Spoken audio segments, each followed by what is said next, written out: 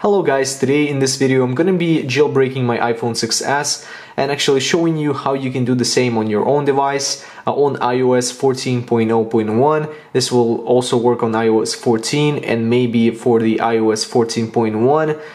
Maybe even future versions, who knows, but you may try it on your own, of course. But currently this iPhone that I have in front of me has the iOS 14.0.1 and it went completely smoothly, and I installed this jailbreak in like maybe 10 minutes, not more. So it just basically takes a few clicks and you're done. You have Cydia on your device in just 10 minutes, let's say.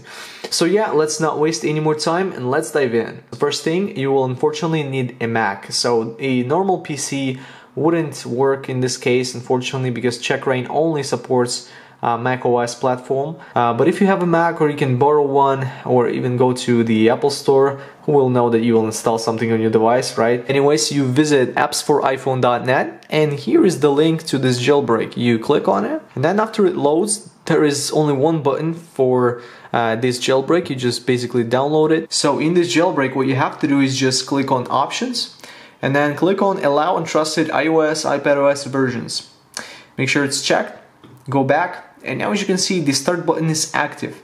And now if you go to your iPhone and it's connected, you can start the whole process. Let's just maybe start it once again. Even if I have the jailbreak, I'm still doing it for you guys. So I'm gonna click Start, and there is a warning message like this. Don't worry about this, just click OK. And now we need to go through the process. On the device in the recovery mode, we need to do what it says in here. Now on the computer, I click Start. And I hold these two buttons for 3 seconds. We release this button and keep holding this. It will now begin jailbreaking your device. Finally, after the device is restarted, you will not see the CheckRa1n app right away. You need to wait for it for at least maybe 1 or 2 minutes, and then you're gonna see this another app which is called CheckRa1n. And now from that app, you will be able to actually fully jailbreak your device and install the Cydia application. So now boom, there we have it. We need to launch it, install Cydia, and now you click on Install Cydia. I don't need to reinstall it because I've already got it installed, but after that, you go inside Cydia. As you can see, it's launching, so it doesn't have any problems with that.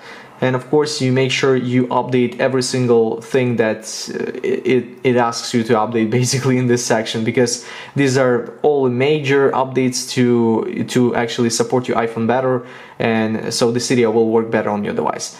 And yeah guys, I think that should be pretty much it for this tutorial. If you have any questions, leave the comments in the comment section below. I try to answer all of them.